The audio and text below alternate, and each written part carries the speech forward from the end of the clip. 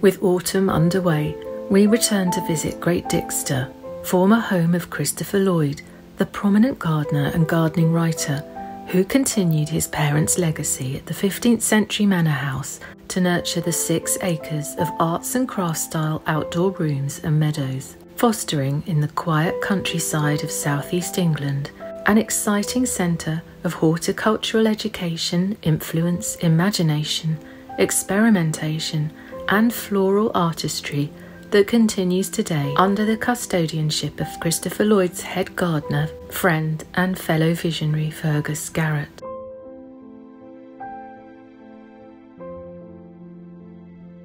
In this video, we focus on some superb plants or cultivars that we've never highlighted on our channel before, but which are truly lovely for late summer and autumn colour, and which we wish we had in our own garden right now.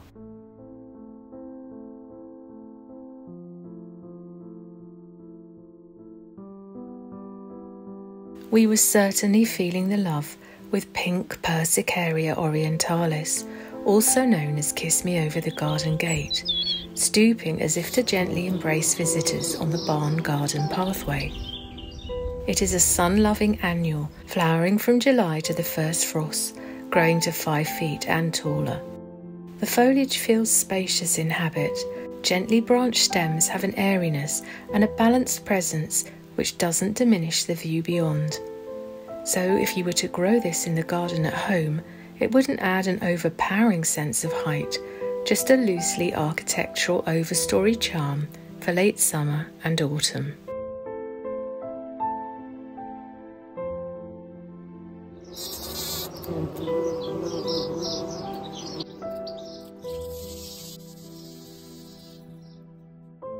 As we wander along the iconic long border at Great Dixter, repeated plantings of this tall Persicaria establish a rhythm and form that help create, in this diverse and interesting planting space, a sense of cohesion and seamless transition from one pool of colours and textures to the next.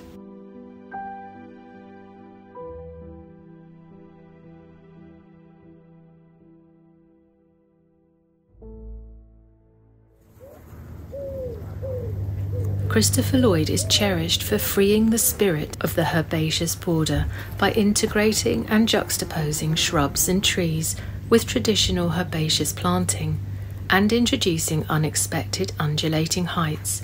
This was at the time a unique and influential approach.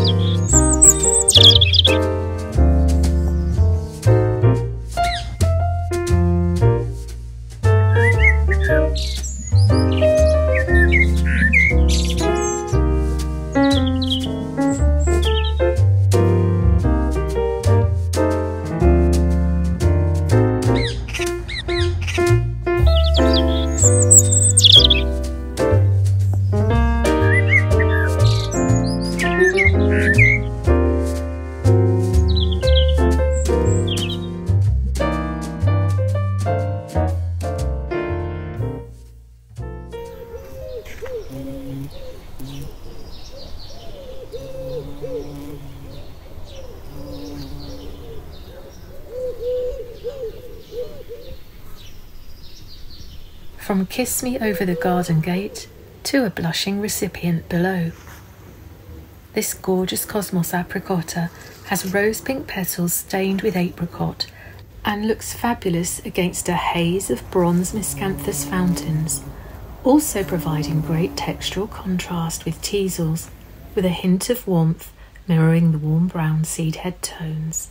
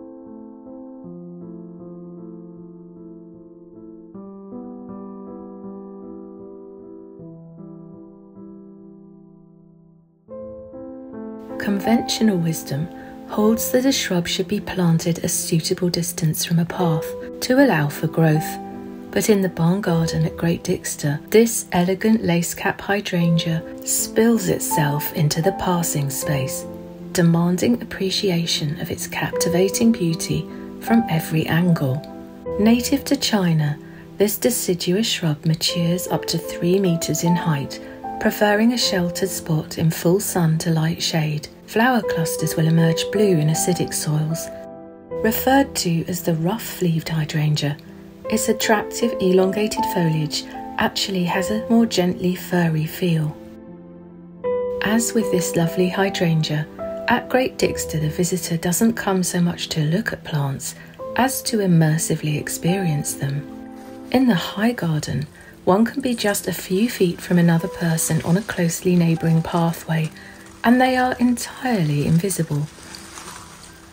Only the rustle of their progress through the generous planting gives away their presence. There is a tactile sense of being shepherded by nature through softly yielding foliage, a sense of human smallness in a grander scheme. And then the path opens to a refreshing pool of blue, surrounded by the rich colours of amaranthus, and it's as though you have journeyed through a forest to reach a beautiful lake surrounded by autumnal trees.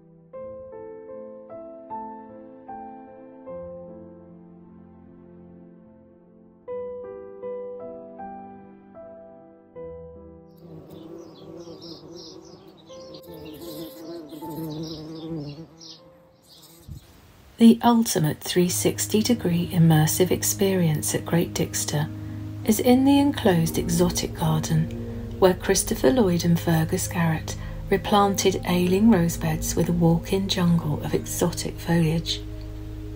Plants demand your full engagement with them, stepping over, ducking under, pushing through and peering round foliage.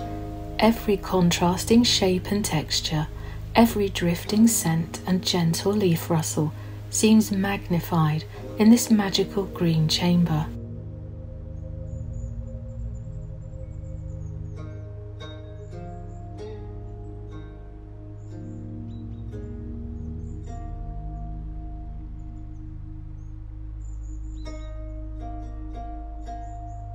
Conifers have a powerful presence, seemingly personified, transformed into wise old characters from ancient fairy tales. They whisper their secrets in a language we have almost lost.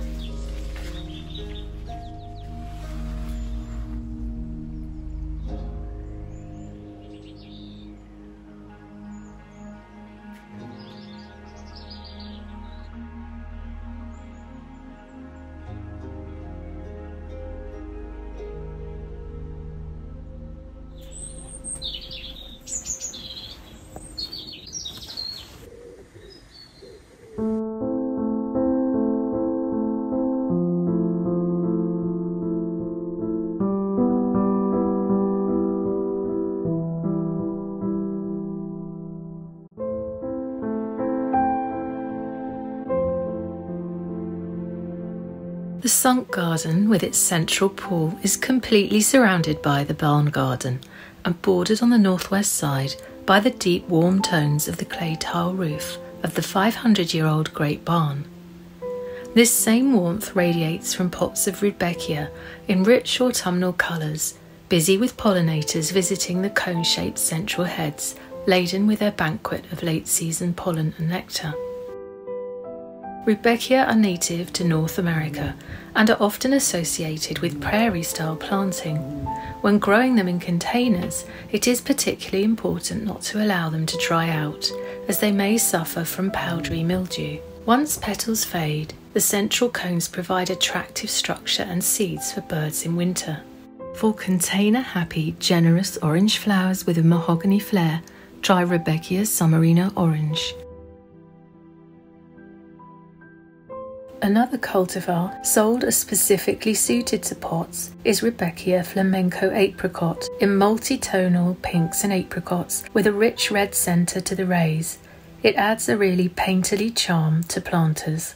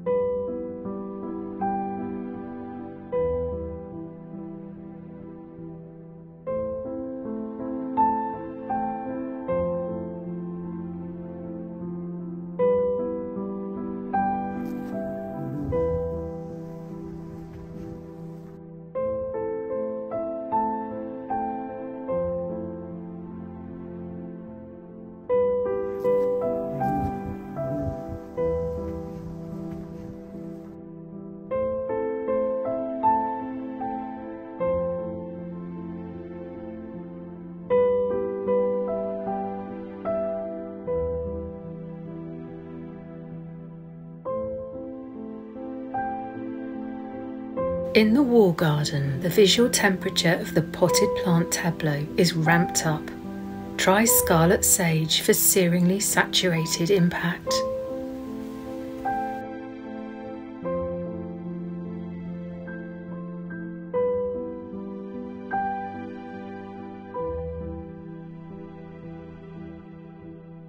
Neil, a characterful cat rescued from Kabul, seems drawn to this warm place.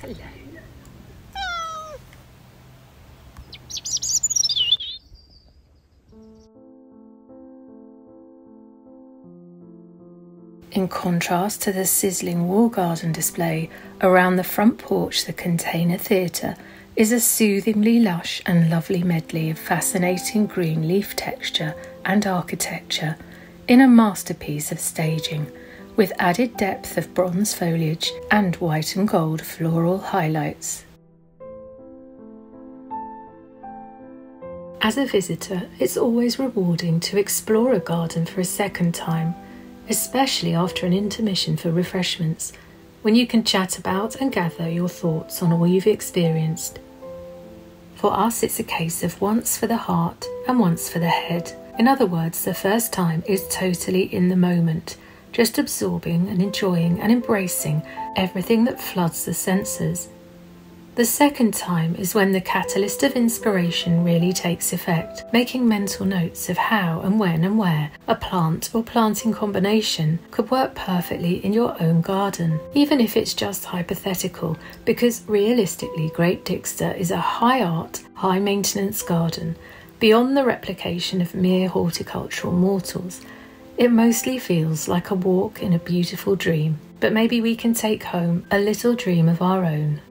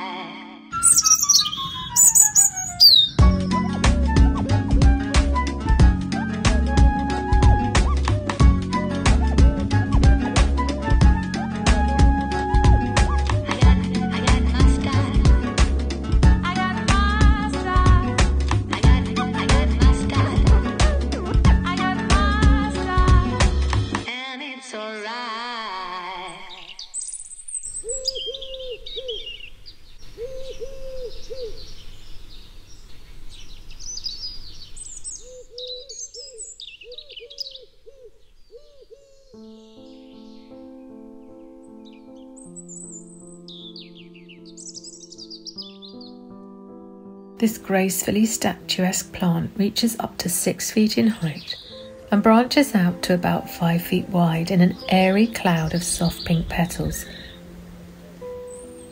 It is fully UK hardy, flowering from July through September, and for us its charm is that it feels a little wild but gently polite at the same time.